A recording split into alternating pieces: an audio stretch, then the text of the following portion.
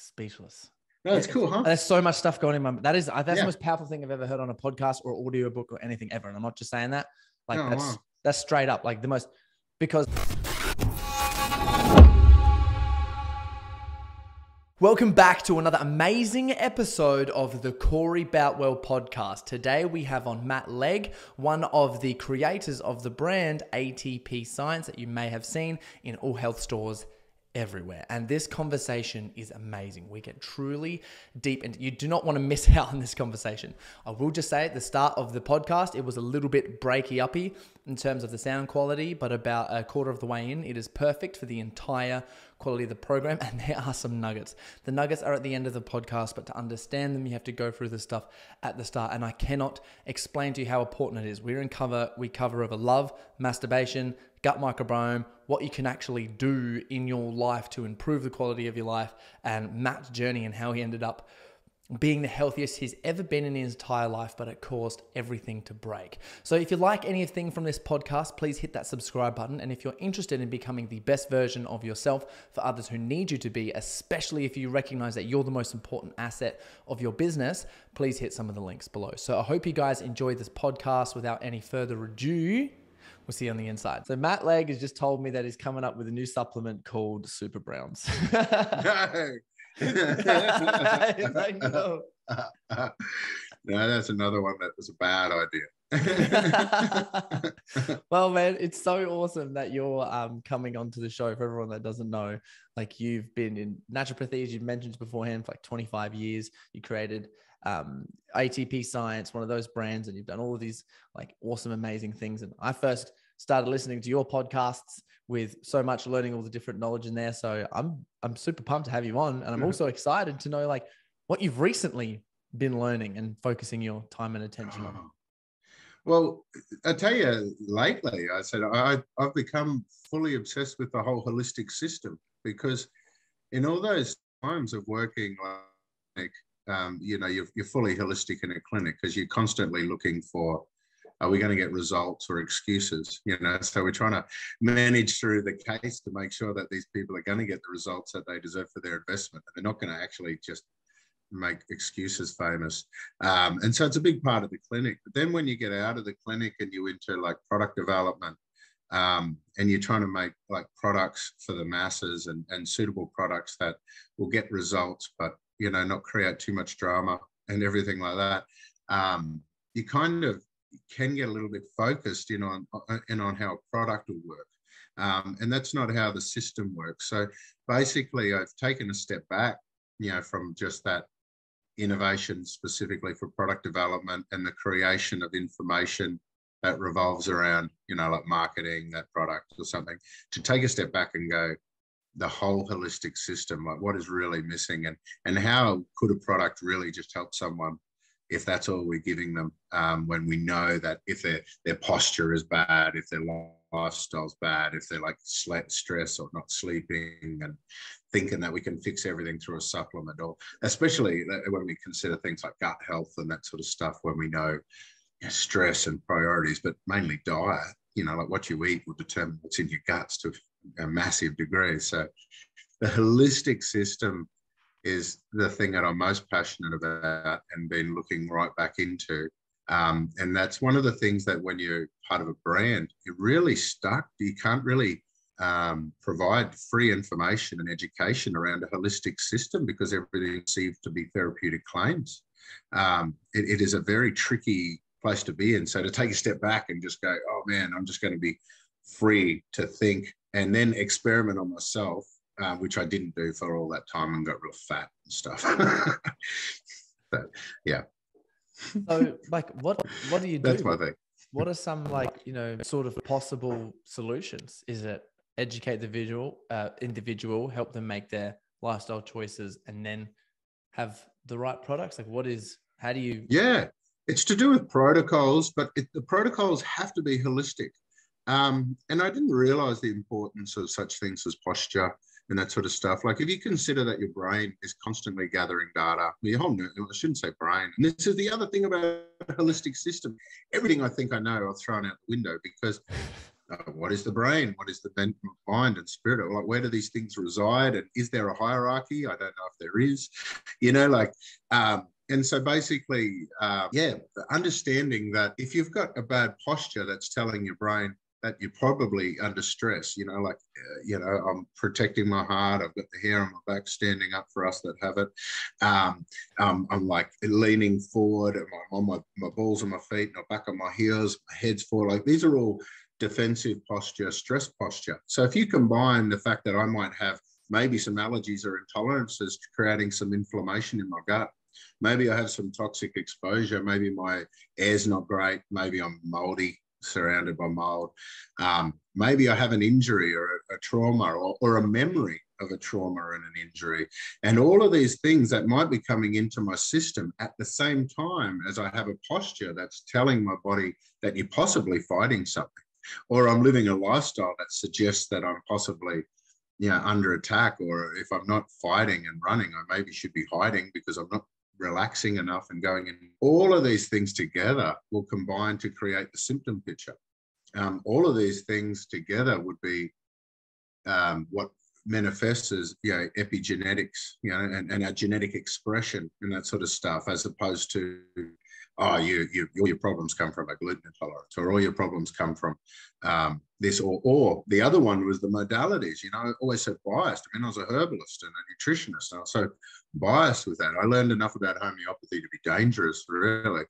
But the reality is I'm biased towards certain modalities. But then you realize that there's people get results from different people for different things, and in the holistic system, it all starts to, I tell you what, though, on the way to that, I had like a massive meltdown. Not a meltdown, but like a reset into the way my brain works. Because tell me about it. I'd love to hear about it. I drew this diagram once trying to explain it to someone, and I'll get that up for you and everything. But so perceived knowledge versus experience, and it's not a linear. It's more of a parabola. So it means that what I'm saying is that we all have this phase that we go through where we believe it's possible to know everything about a topic, or it's possible to actually get to that level of knowledge that we might be able to call ourselves an expert, or we may even see other people that we perceive to be experts and think that, man, these guys know everything about a topic, or at least they're on their way. They're not far off knowing everything. However, as we get more and more experience, we realize there is just simply so much to know about a topic, and you can't know everything about everything or everyone. If you're capable of dropping that ego and understanding that your perceived knowledge is basically just that, it's your perceived knowledge. It's not possible to know everything, and you can't possibly be the smartest person in every room. If you've got an ego, you might freak out a little bit and go, oh man, everything I thought I knew was wrong, or every rule that I've based my knowledge around has just been proven to be incorrect, that the science wasn't settled, that sort of stuff. And then you get into this phase where you go, that's awesome, because no one knows everything. There's so much more to learn. There's so much more innovation we can do. And we can learn a little bit of everything from every place and incorporate all that sort of stuff. It's liberating, and it's also exciting to know that you can take, no matter how far you get into an industry, you think there's so much more to go, and you haven't even touched the surface. So, and that's the meltdown. The ego had to get thrown away, and then move forward with soul and go, no, this is all for the good of the peeps. Was that your experience as well? Did you have that moment when because I've listened to your podcast before, so much, but you're just like, oh God, I know so much, but I know nothing. Like what was that like? That's exactly what happens. And you get that imposter syndrome, man, I'm fraud. Here I am being talking about an expert as if saying that this has been proven in a study, so therefore it's true. And then you're going through, and then you find the opposite also proven in a study, which is also true. And then you're just like, so what is it? Well, we're all individuals, I guess. I don't know where we got to, but I basically said I got real fat. So you sort of had this, you're learning about all these different things, especially being in the health industry as well. And then you're learning all about all this stuff. And then you started questioning all your beliefs. And then because of all of that, you're just like, well, I'm It's gonna start eating. Well, yeah, and I was also rebellious. I think by nature, I've always been a bit. And you got rebellious, and you went, you know what? I'm learning all these facts, but they're not right. They can't tell me what to do. Yeah. So it's just like I spend all day talking about what people should eat, what they shouldn't eat, how they should live their life. And at the end of the day, go, man, I'm really exhausted from that. I might go drink some beer and eat a pie and go to the pub with the boys and then like rebel. I just didn't want to be, it's just like I've done this all day. That's my job. I don't want to do it all night and all weekend and everything as well. And so, but yeah, that's just me being dodgy. But when I was working in the health industry, I was spending so much time researching, for product development and researching other people's problems. I just totally tried to ignore all mine. But yeah, I put on like 30 kilos, which I've lost in about 3 to 6 months now, once I worked it out. And oh man, I worked out so much crazy stuff because I end up Tell me. Okay. And this is so important because I just turned 46, all right? So I'm getting old and I've got relatively young kids, they're only 7 and 8. And I was at a point where I was a big fat guy. I couldn't kick the footy. I couldn't even walk them to school because of all this pain I was in. It was just like, this is bullshit. And here I am trying to tell people how to be healthy. And I was like, you're an imposter, you're a fraud, But what I'd also realized is I'd actually formed myself into some full-on patterns. No, patterns I thought to be healthy, like I like tried to make sure these certain rules where I do exercise all the time, regardless of how I was feeling. And I'd always exercise with intensity because I had to punish myself for that food I'd eaten and my missed days at the gym and the fact that I got so fat. And I had to make up all that time every day. I had to win every day. I also decided, I need to get what do they say, 5 cups of veggies and 3 serves of fruits or something like that. So I'd get my veggies in and I'd get my fruits in and I'd get all of my bits and pieces. But, I was busy and in a habit of, I wasn't my own cook or anything. I had the wife and that sort of stuff, that there's certain food that we buy. So I end up eating the same bloody foods all the time, even though they're pretty healthy. I ate what I called a balanced diet, but not a varied diet. I then got into some bad habits where I was so consistent with some things that over the time, things that used to work for me stopped working for me. And then I'm like, this is bullshit. This stuff doesn't work. What have I done? Or there's something else wrong with my system. Or it's because I'm fat. It's because I'm not training hard enough. It's because I'm not putting enough intensity into things and everything. So what I realized is my gut microbiome, I'd fed it a consistent diet. So here's my gut microbiome that was designed through evolution to keep me alive, help with my survival, maintain my system through phases of feast and famine. Here's my microbiome. It's when I'm low in nutrients, it should be capable of making it. When my hormones drop, it should be capable of filling in the gaps.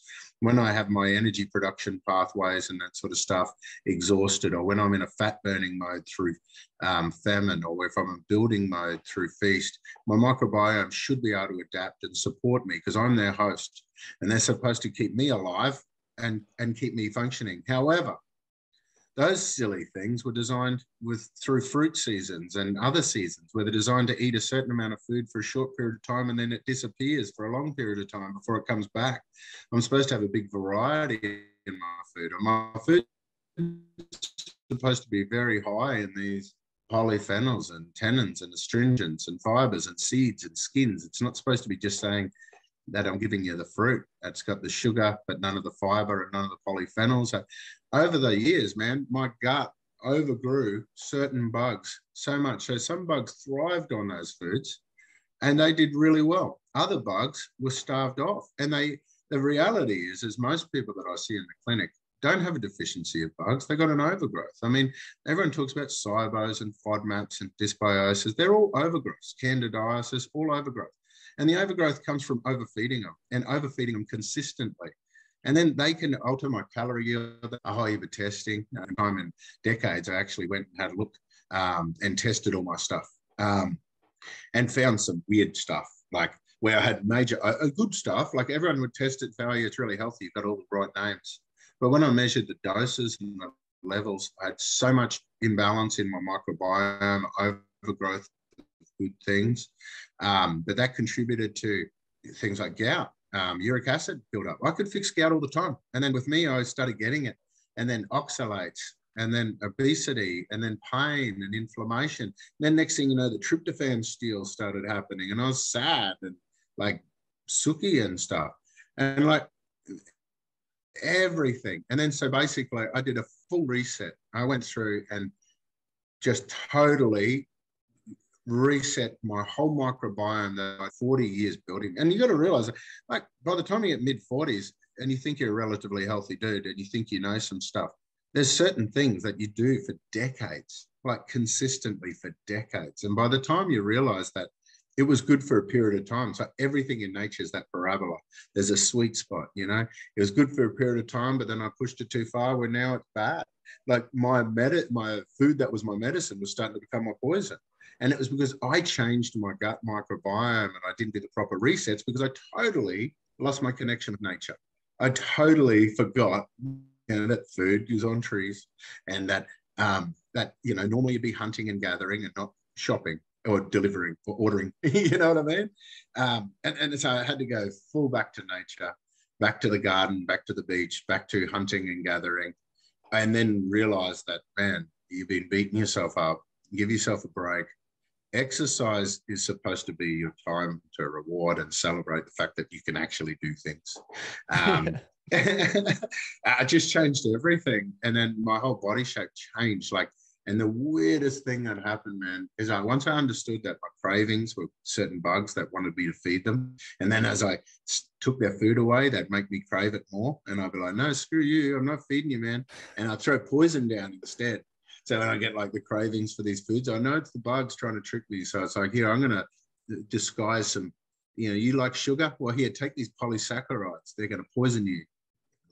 Yeah. And then, and then like totally changed my microbiome. And then I realized that the other bugs, they're not even, the ones that I was missing, are not available in a supplement, which is part of the reason why they were missing, because that was one of the things never available. The only way I could build up my gut bugs is through cardiovascular exercise, changing my diet, pushing through endurance, getting myself breathing out carbon through fat burning and exercise to build up my Akkermansias.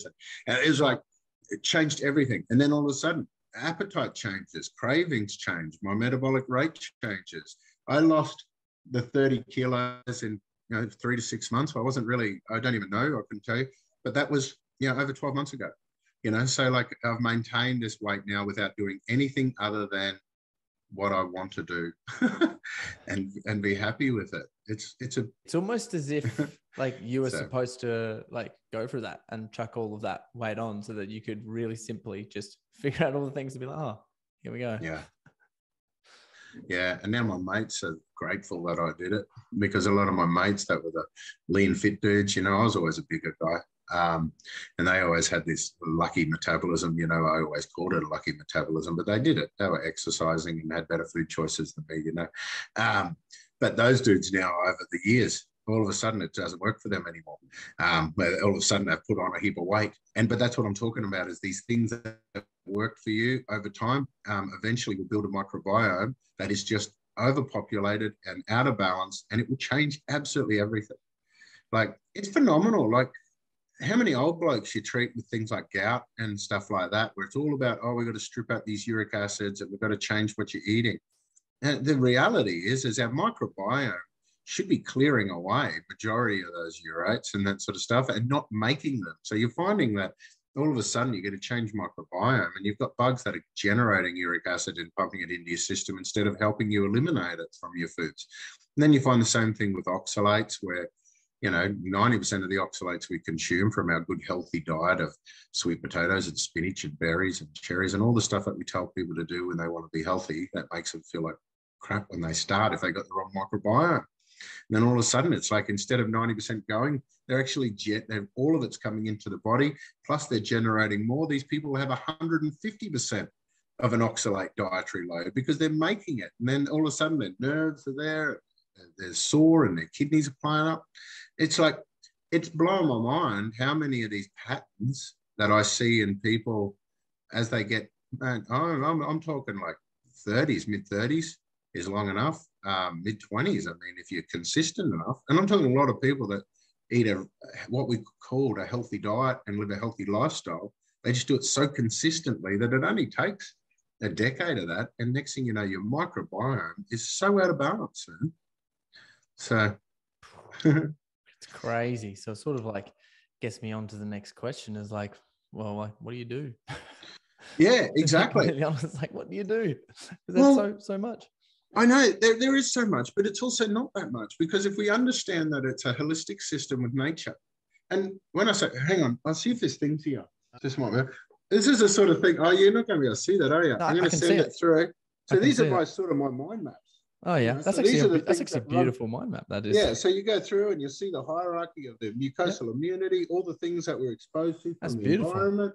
We see that, and then we see how it affects all the different systems. We got to understand that everyone fits within these holistic systems. We can use our symptom picture a lot to assess your priorities and work out where you are in space and time. But the reality is when you go through this over and over and over and over again, you actually start to find some patterns, which is basically going back. Like if you've got an overgrowth of bugs, it's like having your yard full of weeds. Which that common analogy with the naturopath, the weed seed feed thing. Yeah.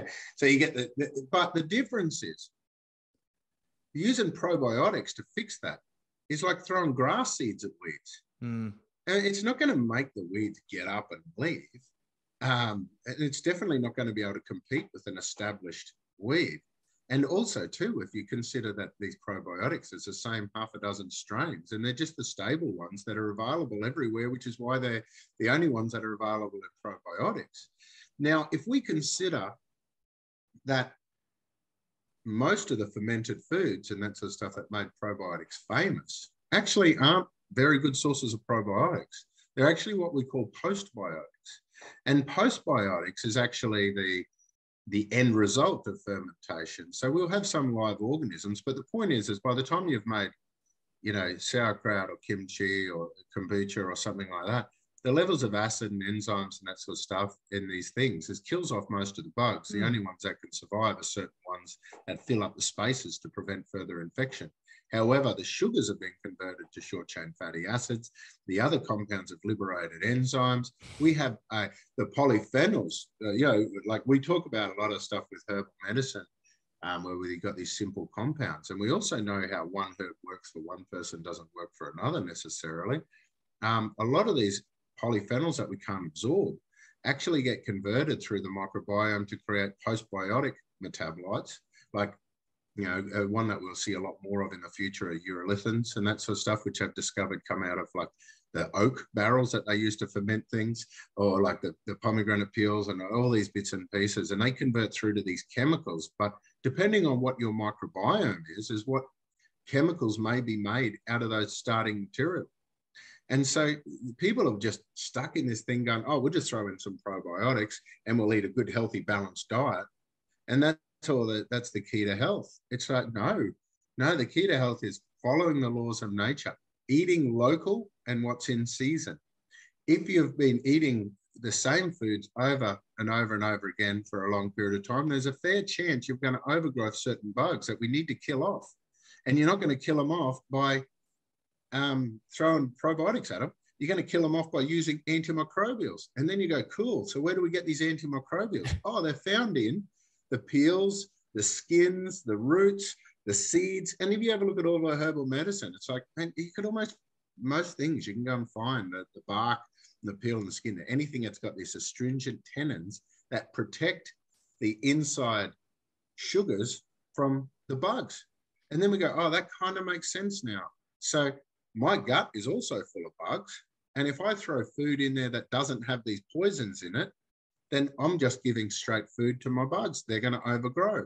So the simple concept of going through and going, eat local, eat in season, straight away, people are going to cycle their diets.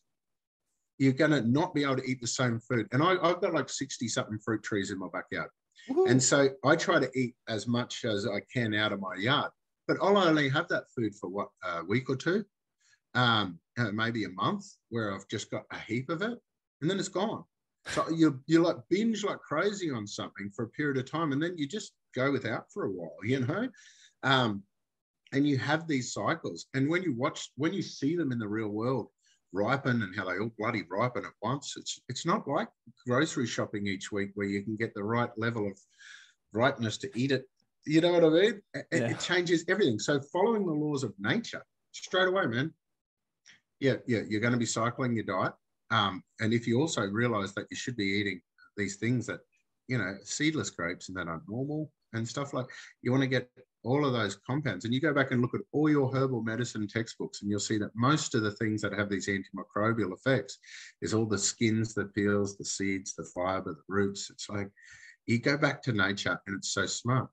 And then realize that we also should be exercising. And there's a couple of basic rules we can go through.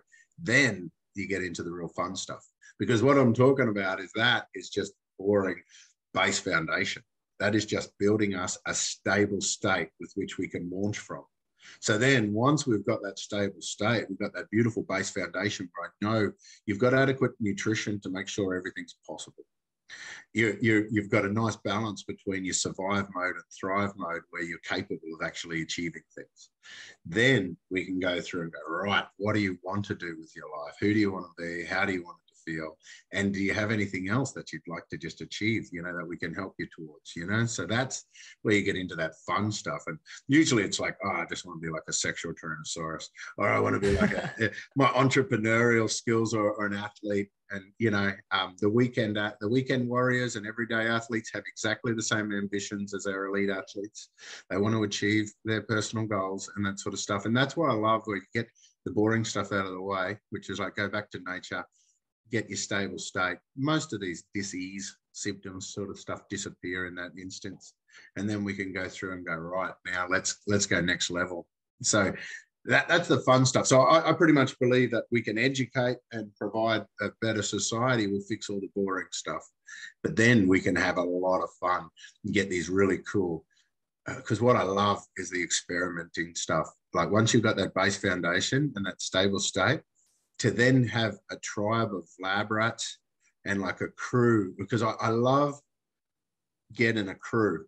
There's something special about getting a crew of experts working with a group of people that are just willing participants to have a crack, because the stuff that you can do once you've built that stable state and base foundation, and then utilizing these tools to achieve specific goals, just the trial phases alone are so cool, because sometimes even in the trial phases, you get to experiment with some stuff that you just won't never find on the shelves for different reasons and regulations. But when you're dealing with these groups and these tribes, you can share information that you can never share in the public domain.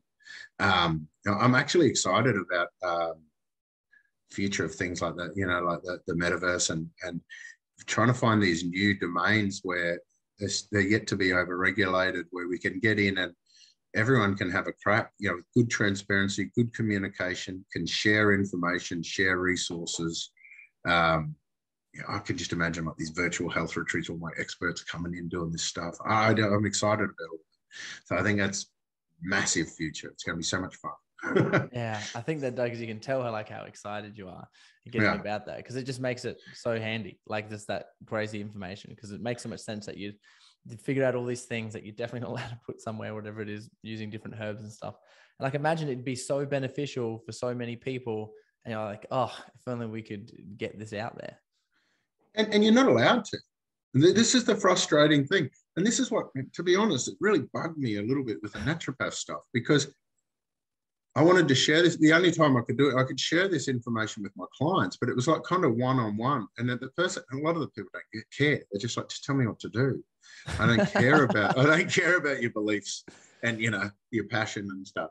And it's really hard, because as a practitioner, you can say these things, but you can't say it out. You can't educate people. And the problem is that I've had in the past is, if you've got products, if you sell products, then the regulators don't believe that it's possible to, why would anyone share free information? Obviously it's a trap, it's marketing. You're trying to lead to sales, so, and it's kind of true too, but it's a weird backwards way, because I managed to build a company that would sell the products that would pay the bills and get build the platform to which we can share free information. But then it's perceived the other way from the regulators that, why would you give out free information? Everything you're giving away is to market your product, even if it wasn't related to them. And so you just get totally censored and you can't talk. And then you got to realize, well, most people out there, not many people out there are rich enough just to spend all their time just sharing information because they're passionate about it, because they still got to pay their bills, So that I find that's one of the big problems. And the censorship on information is an absolute nightmare, because we should be able to share information. We should be able to allow people to discover information about themselves. And we shouldn't have to hold that ransom for any really expensive consultations, because I want to spend a heap of time with you to explain my beliefs. Yeah. They go, I don't want to pay for hours so you could talk to me. Just make it cheaper and tell me what to do. Yeah. And then it's, you know what I mean? It's I think the information is so important, and we need to do it, because people have become so disconnected from the fact that we have our own, like we are part of it. We're an animal as part of a holistic system, which is the earth and that we live on, that we are connected to everything and everyone. And there's this weird movement where it's like we're not even allowed to acknowledge that we have an immune system without it being a conspiracy. It's like it's madness what has happened now. And the podcasting scene is really bad. The only people that are allowed to say things are the people that I don't know who's allowed to say anything, actually. It's also censored. I was about to say the only people that say, but I don't actually know anyone that can honestly just talk and share information. And maybe, I thought, maybe me. Yeah, well, that's it. And that, because I'm not licensed. Yeah. Well, man, I'm so glad. So, it's funny.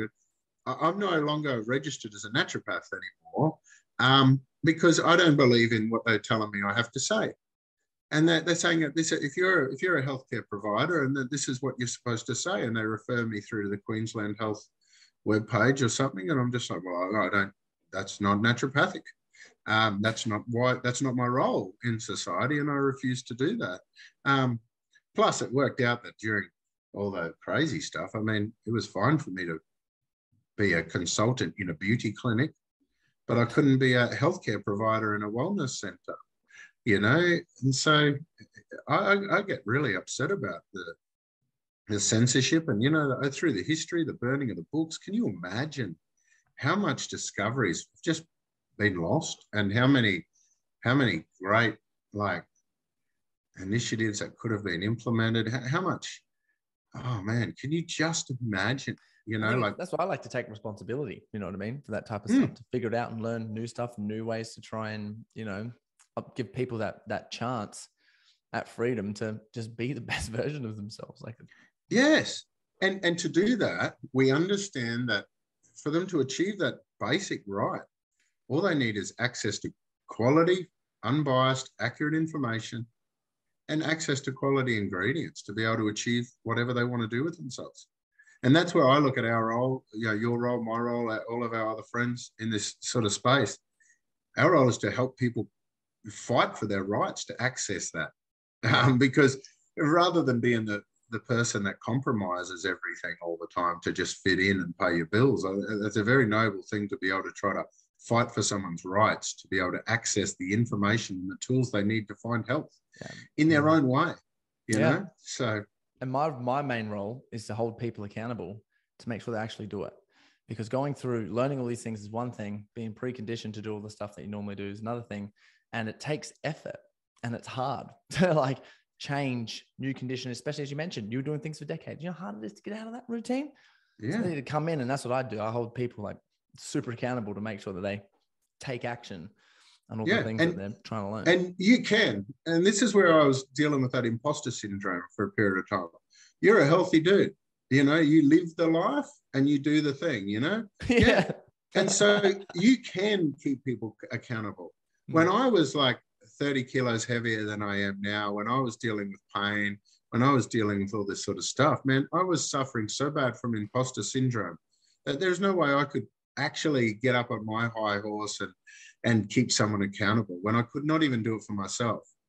And so that for me was a big turning point and now I've got a new level of confidence where I've actually implemented a lot of my beliefs. Yeah. And got the goals. See, I got the cannons, I got my weapon check. So like, I love it. And so now I feel so much better. And now also I'm getting so much more respect from these people when I do keep them accountable. My company motto for my old company was results, not excuses. And what I used to do, and this, I was a happy dude and that sort of stuff. But I think I was a bit of like an asshole too sometimes, because I was very passionate about everything. And I just hated meetings. So I know. So with the results and excuses, sometimes we'd have these days, and this comes all from my old naturopath clinic, because when I'm really busy, I realize that I just sit there listening to pensioners talk all day. And so I used to come in and just go, look, seriously, man, today we're really busy. So I've split the consultation form down into results or excuses, but we don't have time for your excuses today. So what we're going to do is we're just going to document down your results. So go through your list of crap you wanted to talk about, and let's just start with the results in case we run out of time. Oh, can you just start listing your results? You didn't have any empathy for yourself, so you couldn't show it to other people. No, I was mean like that. And I was like, so with work, so that was my naturopath clinic, and I was a bit softer in the naturopath clinic because, these people I understand, but at work, I wasn't so much, because it was like, I work really hard for this. I set myself certain standards and effort like that. I wouldn't turn up to a meeting, unless I'd done it. Or basically that Richard Branson post, is it someone asks you, can you do it? Say yes, and then work it out later. That's all right if you're an entrepreneur, but not as an employee. It's like, so I was in one of those things where I was just like, man, seriously, you said you could do the thing, you didn't do it, you lied or whatever. It's like this results, not excuses. I said, how could we build anything based on excuses? And that came out of that naturopath clinic, and then it went into my work life, and now it really started.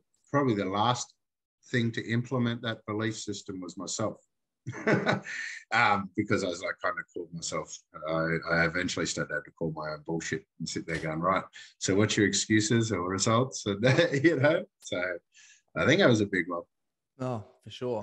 I'm actually really interested. One thing is, I think there's 2 ways I want to go for this. I'll let you choose. I think it's just the importance of like figuring out how do you keep yourself accountable. But then I wanted to circle back on the health thing, talking about the microbiome, was like fasting. And what your thoughts on fasting was. I used my dad as a guinea pig because he was like, I really want to get healthy. And I was like, you sort of just need to lock into one thing that's going to wrap everything to keep him accountable.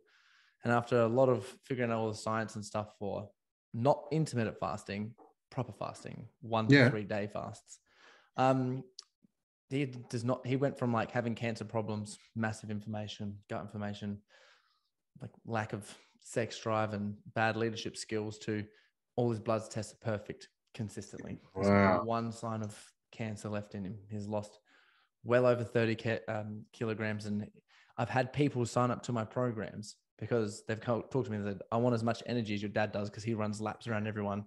And he's 55. Wow, that's amazing. Yeah. So yeah, absolutely massive fan of it, because again, it fits in with the laws of nature. Now, when I talk about the laws of nature, I'm not talking about like, the boring stuff that we perceive, but the hard stuff. Have you ever got stranded anywhere?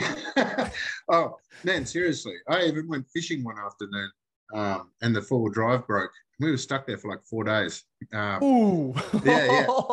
The absolute time of my life. I have never been so. We had another dude there in like fetal position the whole time, freaking out, and another guy there trying to stay cool. I never wanted to go home. We were living off the land. We had a big bucket of water, so I was cool with that. But no, the thing is when I was talking about before, following the laws of nature, there is supposed to be proper phases of feast and famine. You will get times where you seriously, the weather or whatever may happen, and that local fruit tree is not producing or something like that, or the animals are just not available, or whatever that is a full-on important part of nature.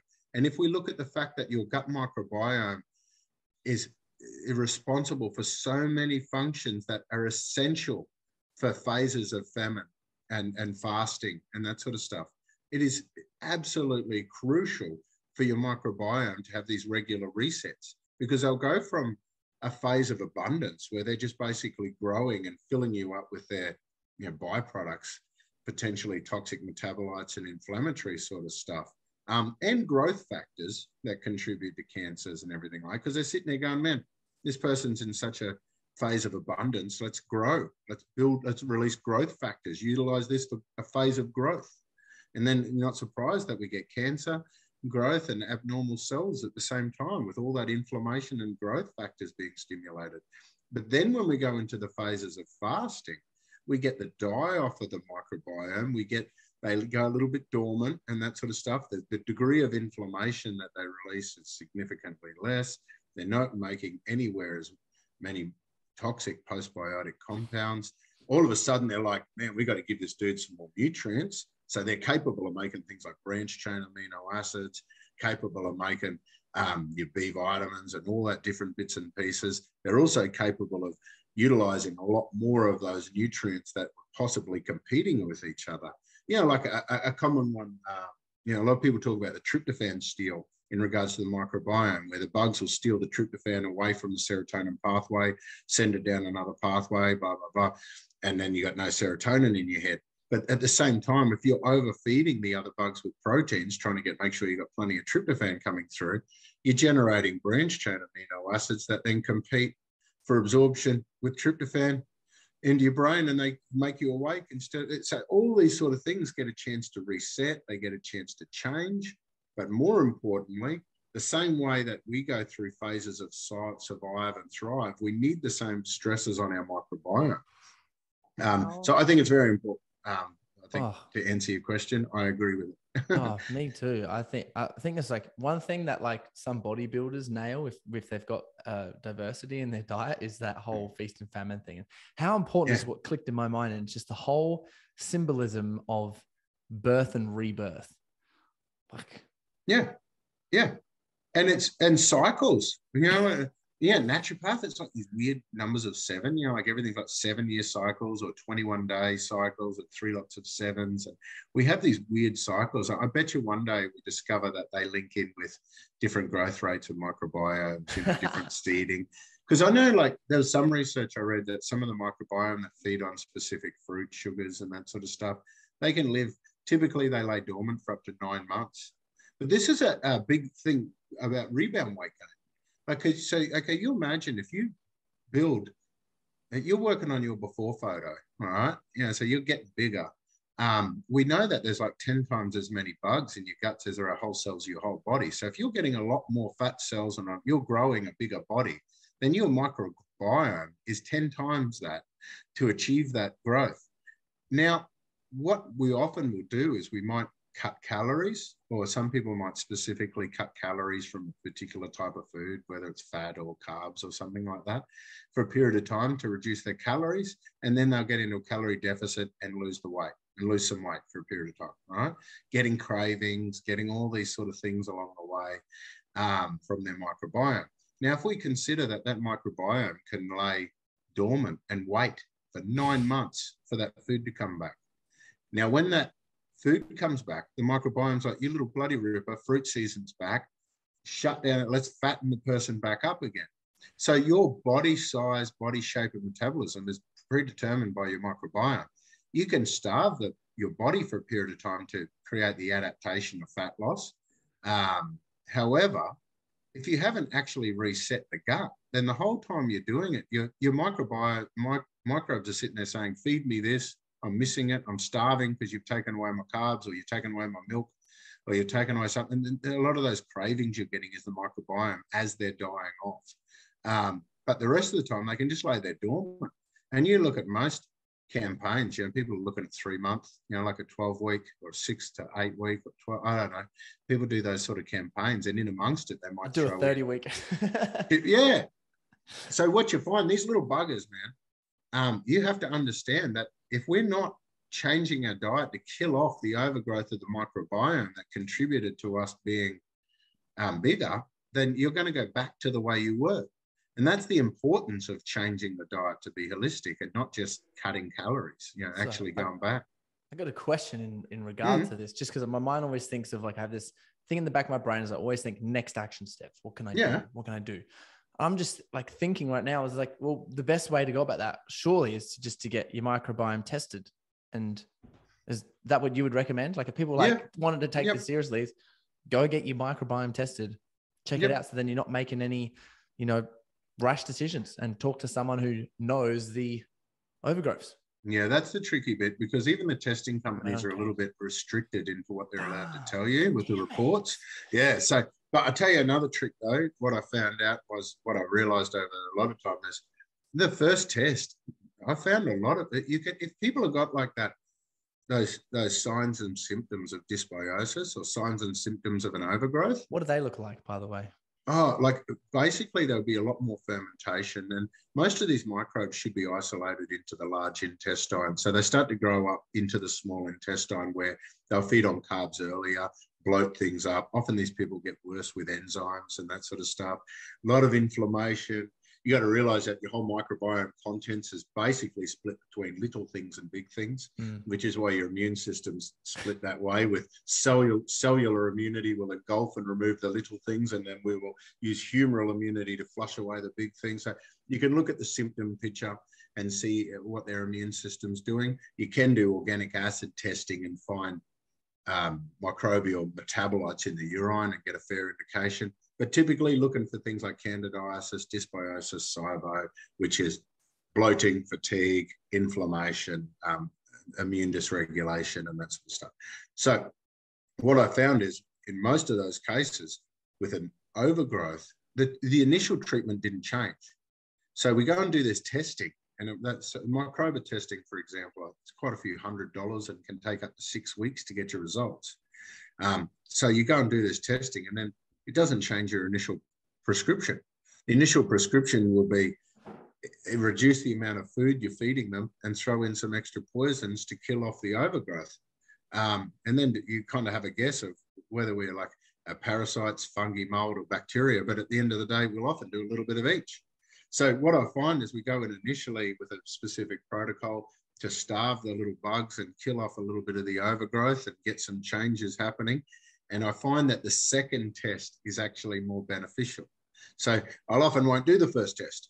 And we'll just get in and start cranking, and you'll find so many symptoms disappear, so many, the white noise, I call it, and go around. And then you'll find, that real important point that you'll find something way out of whack, like an overgrowth of one bug and a deficiency of another that is resistant to that initial treatment.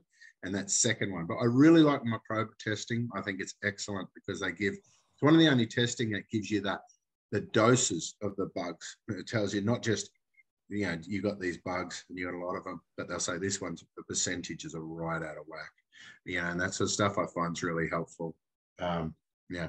And I think it's so crazy as well. Like a lot of this stuff is also for, treating disease and things, but I'm always coming up as how do I optimize the total human experience with stuff, with trying different things in terms of cacao ceremony, or Ty was telling me, we're friends with Ty, have a massive dose of kava. Feels amazing. I know. All these different things, cool, all these different things that you can use, which have just never been out there, which I find so fascinating and so amazing, because we get to do all of this.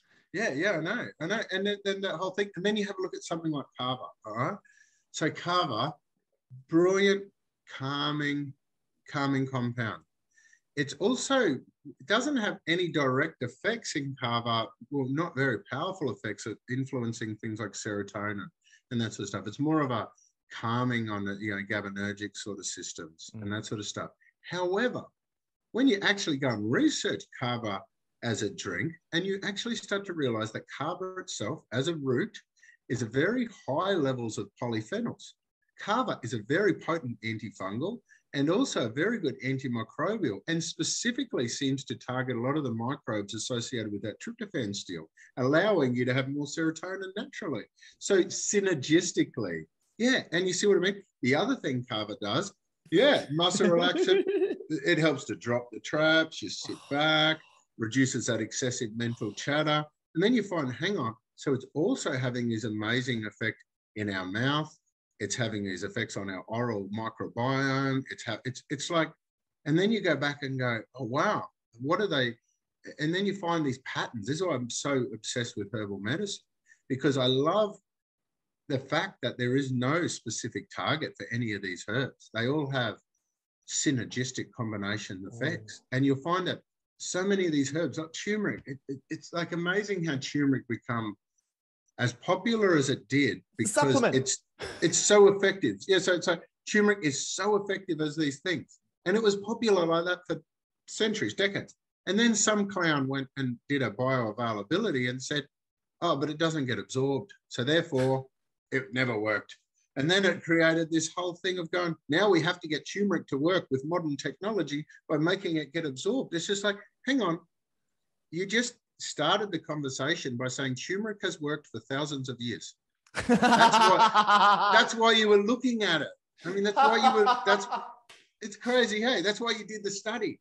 And now you're saying that you've done the study and now you're using modern science to say it doesn't get absorbed. Therefore, everything we thought we knew for thousands of years was wrong because of this clown said that you need black pepper. Well, guess what? He put black pepper in his, and that's why he did that study. Now let's go back and research why and how does turmeric work for the thousands of years, knowing that it doesn't get absorbed. Oh, wow. It interacts with our first pass metabolism through our liver. It works with our microbiome. It works with NRF2 activation receptors all through our gut. And then guess what? It converts to a postbiotic. And if you had actually measured, instead of your 1 or 2 hours area under the curve, you actually measured overnight to see what happens after it gets the chance to feed the microbiome, you'll see that it gets converted into amazing stuff that gets absorbed as well. After doing all that amazing stuff that you just bypass with black pepper. I've got some turmeric up in the fridge in a minute. I'm going to spank that after this call. Yeah. Man, where do you get kava from, by the way? Where do you get, is Amazon? Noble, just got to go Noble Fiji kava because it's the only. So with kava, there's a lot of different varieties. Yeah, go Noble, and you can go to just Google Noble. Noble, Noble. L-E, yeah, Noble Fiji kava, because there's like a few different strains of kava around and a few different places supplying it. There's an old joke about one that's called 2-day kava because it gave you a 2-day hangover. But I don't know if you remember a few years ago, kava was restricted because it had some problems with the liver. So had some people abusing it and that sort of stuff and dodgy products that didn't actually have kava in it that caused liver damage, and they banned kava. But Noble Fiji kava gets it from the original island that has a massive volcano in it, and they get it from the inside of this volcano, and it's the original story. Oh man, no, it's so cool. So this particular place in Fiji, so it's this big volcano, and it's got this famous warrior tribe of Fijians that no one could ever invade that island. That island was resistant. This family's had it the whole time. They're famous for their kava that grows inside this volcano. But what they did is they have these massive, awesome Fijian warrior dudes standing at the crest of this volcano. So no one could kind of get up and get into this thing. So that particular place has kava that is just superior to all the other forms of kava. And when you actually look at the profile of it, it's very, very different. And they would also use it they didn't do a lot of that chewing and spitting in their culture with it as well. They did just a lot of the grinding and boiling and that sort of stuff. So that the Noble Fiji kava were the original families that owned the islands. That then what they've done now, and this is the other thing I really like about the company itself, is they're listed on the stock market, I believe, but all their investors are all the Fiji kava farming families. So they have like thousands of investors, just ma and pa people that basically put their family savings into investing into this company. And this company then works with a lot of the local suppliers and works with them in their farming ability and creates like a co-op where they collect the kava, process it all beautifully, do all the testing, and that sort of stuff. That just warms my heart. That does. Oh man, and they're a great company. They're really cool people. I go have regular kava sessions with them.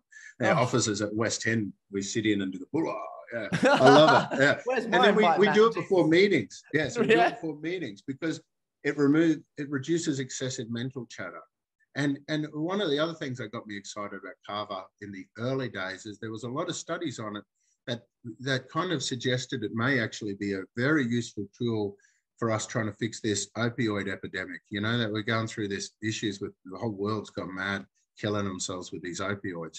And kava is a really nice, safe and effective way and a good alternative for those sort of drugs. And being all nice and natural and supporting communities the way it does, I think it's a really, I love that product. Oh. And I drink a lot of it because it's really kind of cool. And a lot of athletes do. Not many people know this, but it's one of the major reasons, I believe, behind the success of the All Blacks. So I don't know if you know, so with the All Blacks, and another friend of mine designed them Whoop things, Will Ahmed, you know, Whoop. He was telling me that one of the biggest problems with the athletes is alcohol, and takes them, according to the data he collected out of those Whoop bands, you know, the ones I'm talking about. I know the Whoop bands. I use Oura-ring, but So those Will was brilliant to talk to. He was sharing all this data and stuff where people go through and submit data, and he just shows the patterns in their recovery. But alcohol was the biggest one. He said it could take up to 5 or 6 days to recover from drinking after a game of footy. And if you consider that leaves you not much time before you're playing again and drinking again. And what actually works really well when people use things like kava. Kava is anti-inflammatory. Kava is a pain reliever. Kava is antimicrobial and all that sort of stuff. But it also makes you feel a little bit stoned. And if you have a couple of beers with it, you're all off chops and ready for bed.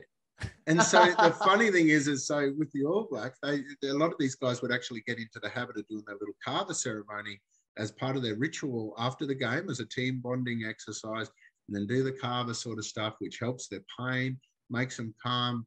They're fine to have a couple of beers and that sort of stuff, but they don't actually want to then go out drinking vodka and Red Bull until 5 a.m. Oh, yeah. Or, even that, but not even that. I mean, a lot of professional athletes, you get really wired up after those games. So often you'll be sitting there, they'll be playing Xbox until 5 a.m.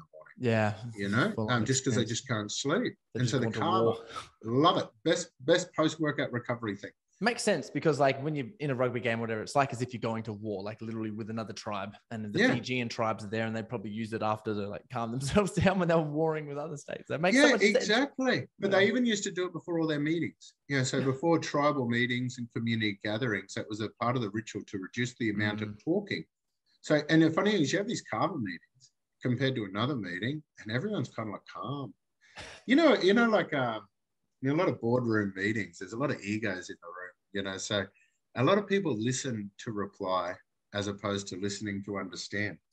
So when you're in these meetings, you'll see these people as you talk, and they're kind of like, it's like, you know, when you jump rope and you kind of like time it, waiting for the rope to go in. So they're doing that with a conversation, and they're waiting for a pause long enough to go in. Oh yeah, let me agree, disagree, or tell you a story really quickly.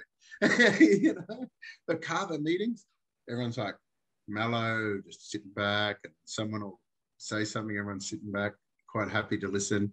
And because it doesn't make you dopey, it actually makes you more focused. So if your brain rattles around like mine does, where you just too much, I just need sometimes things that calm me, you know, cannabis, kava, those sort of things that go through and just reduce the amount of excessive mental chatter, can just allow me to just focus. And in meetings, it's a really nice thing as well. Do you like matcha or cacao ceremonies? I haven't done much, man. I've never done them. Never done a matcha one? No. Oh, no, man. I don't think so. I've done some really cool green tea ceremonies and that sort of stuff, but I've never done a matcha ceremony. Oh, man. I've never done ayahuasca or something either. Oh, have you? I've tried ayahuasca before. A lot of people tell me I should do it.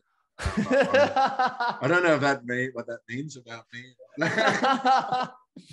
Who knows? I think they're probably just like hearing you talk about it. I really like matcha. I'm not sure if you've researched into matcha. Matcha is a pretty wild product.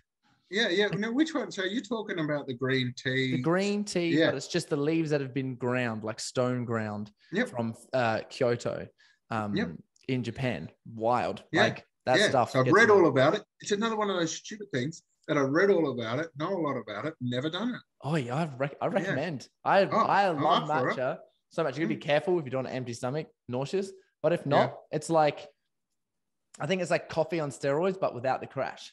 It's well, it should because I mean, one of the beautiful things about the polyphenols found in the green teas, as opposed to the polyphenols in the coffee, is that they actually help to downregulate some of the adrenaline receptors and that sort of stuff in the brain. So you get the same dose of catecholamine release, but you don't get the anxiety from it because it dampens down. It's really cool. It's so good. I highly recommend it more than, like, for myself personally, every time I'm like, oh, why do I not have this all the time? And all the ECGs and stuff in there. It's like, oh yeah.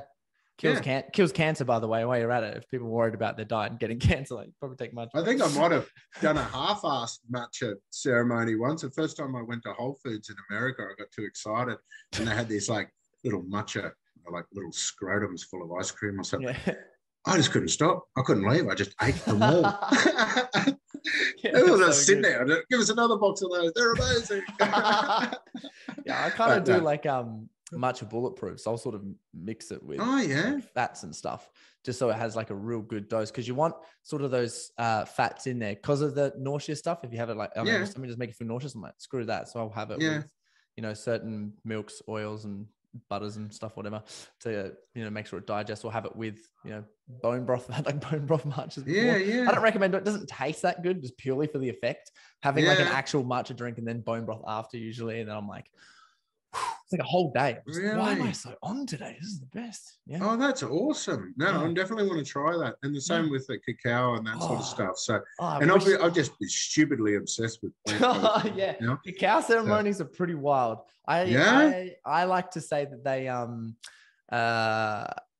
they're like going to the gym for gratitude, is essentially what it's like. Is that right? Yeah, it's the level of appreciation and awareness, because you can't heat it up too much because it ruins the theobromine or whatever. Cacao. So you got to just melt it really slow, and then make sure you put in whatever coconut milk or whatever in there, and then have it salt certain. And then once you finally get it and you drink it and you wait there, you're like, what am I in love with right now? Everything. Is that right? Is that right? Because you're going to get a big dopamine surge and everything from it as well. With the what I've researched, I haven't gone into more detail stuff, but what I've researched, just a big oxytocin, and because of the antioxidants, it just pumps so much around you. You can literally feel it, like you feel your heart in your chest going. Oh, nice. No, and oxytocin. They've done recent studies on oxytocin, found it to be the most anabolic of all hormones. So when it comes to recovery and regeneration, I mean, we would be much better off with soft porn in the squat rack than that angst and aggression, in a gym. Like this, the oxytocin is the most powerful thing for generating collagen, connective tissue. It's the most anabolic of all hormones. I think trenbolone is the most famous they called it an androgenic steroid, androgenic anabolic steroid, where it's supposed to have the most potent testosterone-like effects for muscle growth. They just found out in a recent study it has 50 times the amount of oxytocin activity, and that they now believe, they actually believe it might be this. Actually, there's a cool compound called oleoyl, I don't know how to say it, OEA, but oleoyl ethanolamide, which is basically a compound that comes from olive oil. And it directly interacts with oxytocin receptors. And they found it actually very powerful. Yeah, I think from memory, it was as low as 350 milligrams of oleoyl. There's the first bit I don't know how to say. It's olive oil. It's like that. It's always like olive oil ethanolamide. They just dropped the V. They've dropped the V. It's like oleoyl, ethanolamide, OEA, or something like that. We know what we mean, though. Olive oil. I used to mix it with a lot of the anabolic protocols that I do for the athletes. Very good for recovery, very good for regeneration. Very similar to palmitoyl ethanolamide, which is PEA, which is a very powerful pain reliever. PEA is in cacao as well. Yeah, and PEA, that comes from the palmitoyl, so that comes out of the saturated fats as well. So having that more of the saturated fat linked in with your blend would help the absorption of that as well, which is kind of very cool. Yeah. So, as you were saying that, I had a click. This is so amazing, because Obviously I compete in like fitness competitions and stuff like that, but also even just for my own mindset, because I know we want as much testosterone and stuff, especially as a man, pumping through our body as possible, especially when we're getting older. And with all the business that I run, the hierarchies that I create and stuff, I've got like some things behind here for all the stuff, helping people's mindsets overcome themselves and smash the hero's journey. I was like, well, I need to have the most energy as possible, the most testosterone as possible. And I read that somewhere that oxytocin was awesome. Now, through the stuff that I've researched, I understand really clearly that in order to feel love, you need to create the opportunity to essentially be good enough in some sort of area to give someone else so that they can receive, and then you can say thank you to them for receiving. So what I would, and that's how you feel love and connection. So I would intentionally every single day do one thing and give as much love as I could to one person somehow, whether it's just sending them a really nice text or giving them a phone call and just telling them, like, sincerely acknowledging, not just like blowing smoke up their ass, but I got to think about this for a bit about what I want to say to this person and how I can be as grateful as possible to them for these things. And when I was doing it consistently every single day, now it's just when I feel it, I try to express it as best as possible. But when I was doing it consistently every single day, like nothing could have stopped me. I recommend it to everyone, especially my program. One of the weeks that we got, it says express love every single day for a week, send someone a big message. And they're like, I've never felt better. and I tell you what, there's a very strange link, and I don't understand it fully, but it's something I should probably research more so I do understand it better. But there's a very important link where oxytocin can offset the side effects of excessive androgens.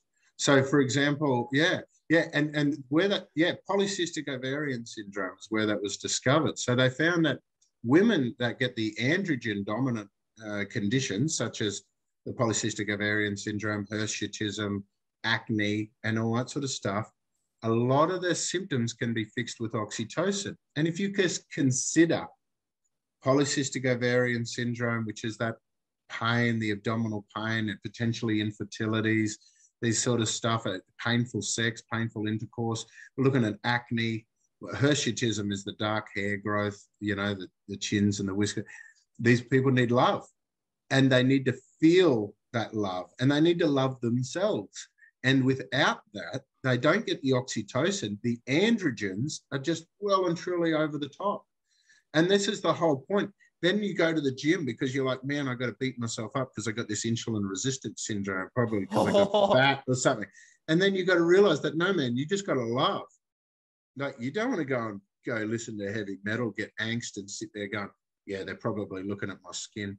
Or I've got this bloated gut that no matter how hard I train, I just can't get rid of this, and I hate it, and I hate myself because of it.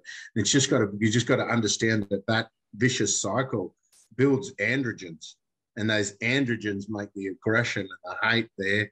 You need that oxytocin to offset them. You need to give yourself a hug. Matt, that is the most powerful thing that I've ever heard on probably a podcast ever. Yep. I'm not saying what about blokes? But you think about blokes. It's the same thing. Same hormonal profile. Male pattern baldness, acne, prostate problems, erectile dysfunctions. So you've got to go through and go. In order for you to give love, you've got to be able to love yourself. And I'm talking biochemistry, not just astrology or whatever. You know what I mean?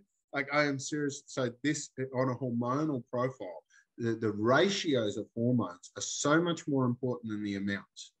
And it's the ratios that will determine how you manifest your response to these hormone levels. Otherwise, your receptors just are compromised, So, yeah. I'm like speechless. No, it's cool, huh? There's so much stuff going in my. That's the most powerful thing I've ever heard on a podcast or audiobook or anything ever. And I'm not just saying that. Like, that's straight up like the most. Because especially in the industry that I work in with men, and because my programs are all helping men optimize themselves and business owners become the best version of themselves. But even I get a lot of women reach out for certain things. And after this, it's like, man, I'm just going to tell my lady that I love her and give her a hug. I do that enough, but like, get some more in there. But literally, but they got to believe it. They got to believe it. Yeah, they got to believe it. They got to trust you as a man too. Yeah, but well, exactly. And also you have to deliver as a man as well. We know where oxytocin comes from. It's the orgasm chemical. And like, there needs to be two people doing that orgasm if you want a healthy relationship. It's one of those things that, and it's not just the orgasm chemical, when I say ejaculation chemical, Mm. You know, this is the sort of thing where part of sexual maturity of being a man is understanding that. May I speak on that? Yeah, I'd please. love, sorry for interrupting, but may I speak No, on that? go. Because I did so much researching. I've done I'm not an expert on this. Yeah, so I've done so much research in this with relationships.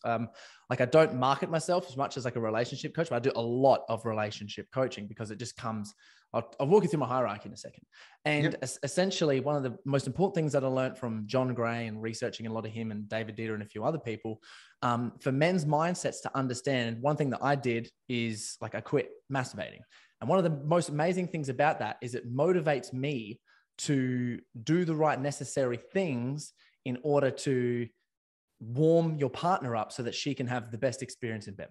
For example, like a couple of weeks ago, I felt myself like my sexual energy just started going. I'm like, okay, this is through the roof right now.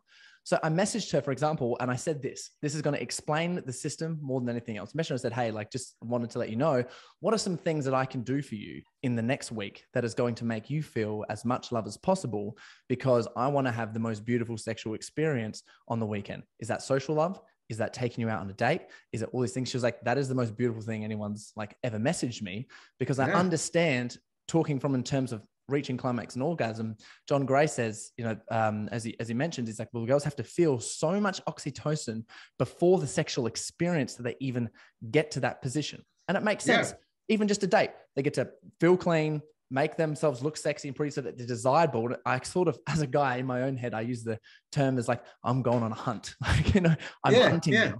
And food never tastes so good until you fast and you eat it. It's the same thing with the sexual experience. And you can do all the things and warm up instead of just like toss yourself off and then be like, oh, cool. Now I'm holding myself. Like I feel comfortable now. I don't have to do all of these things to like make this experience as best as possible. And it has worked wonders for my own life, her life, and the sexual encounter and the love that we experience together too. I think it's amazing. Thank you for saying that, because right now my mind's going like this. Yeah. And it's crazy, hey, because I mean, a lot of guys, I mean, me included, you know, most of my life, you're just going through you just do your thing. You just think, oh, you're either compatible or you're not. Like, you're like, you know, like you're either. You can influence it. Yeah. And then you realize that, it is such an important thing in regards to psychology and happiness and satisfaction with life, resentment, all sorts of other issues that can creep up into relationships can simply come from the fact that it may not be even when it comes to the sharing of the orgasms and the ability to not just ejaculate, but feel the oxytocin.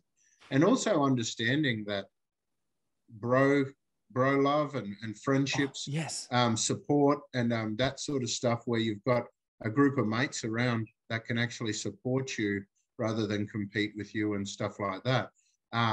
It's a good thing that blokes have. Women, I don't see a great deal of women having that from a lot of their peers in my experience. There definitely will be many out there that do have that network, but a lot of it's relied on their partner. And then if their partner is not providing them with that over-the-top oxytocin support, so this is where I understand, you know, romantic and all that sort of stuff a little bit better. But seriously, it took pretty much for everything to break. Yeah, and I'm being a little bit honest here, but I basically got a little bit too caught up with my own life.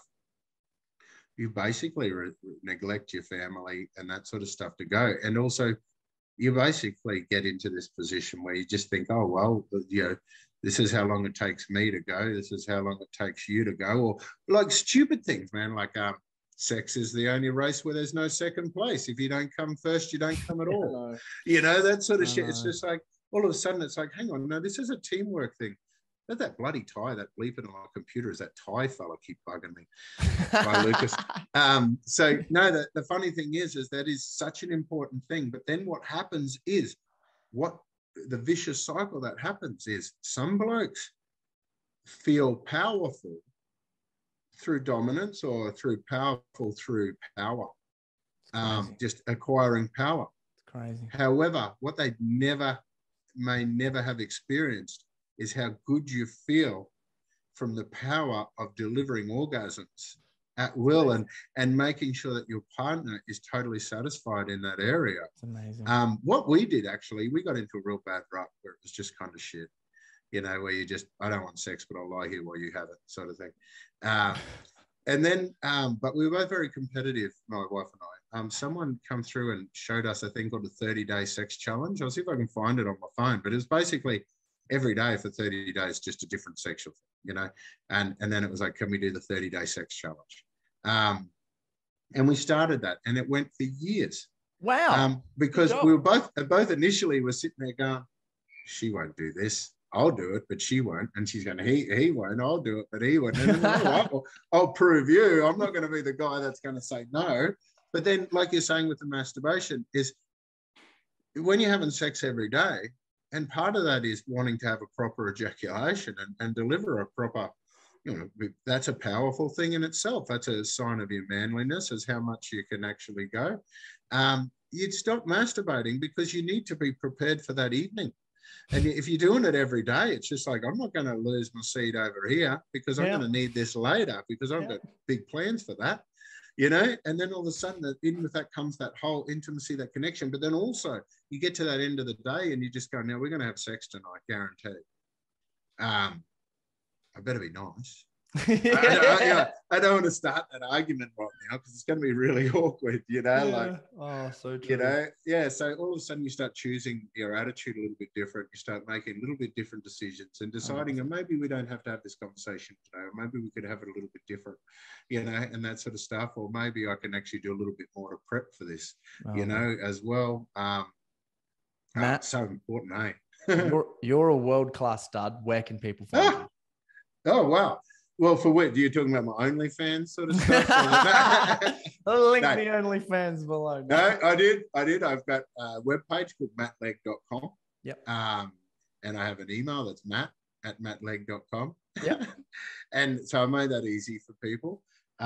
We also, Ty's helping me. I'm terrible normally with social media and stuff like that. So Ty's helping me out with that. So I'm now on Legge or something on Instagram, but I'll share all these links for you. But we have these Facebook groups, and we have a new project to look out for called the X Trials. So look out for the X Trials, and I'll send you some links or something that we can get into the Facebook groups, because everything I was talking about, trying to get a heap of like-minded, cool people together that is interested in accessing the information that I have and accessing the information that my network of experts has, interested in maybe getting together for like workshops and innovation days and maybe health retreats.